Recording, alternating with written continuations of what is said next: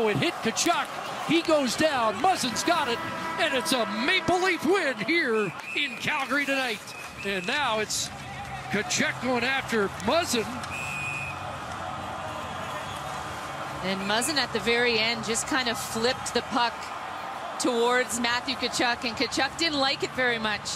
Well, we had a little extracurricular after the horn on Sunday, and Tkachuk was in the middle of it.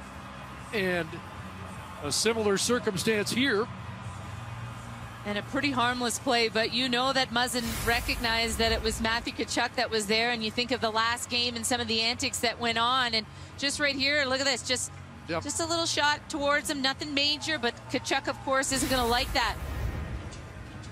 But you think of Frederik Andersen, and you can see Tkachuk going off, just frustrated. Frederik Andersen with the key save early in this third period on Monahan was a huge difference in this game.